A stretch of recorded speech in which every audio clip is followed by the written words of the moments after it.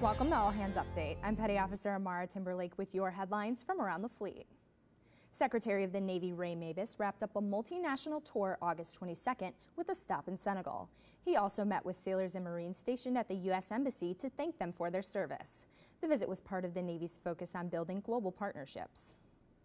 Back on the home front, Commander Navy Installations Command's Navy Housing Office wants your opinion.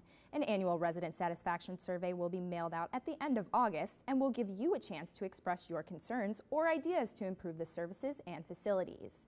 The surveys must be returned by October 21st. Don't miss out on this opportunity to let your voice be heard. You can read more about these stories at Navy.mil. From All Hands Update, thanks for watching.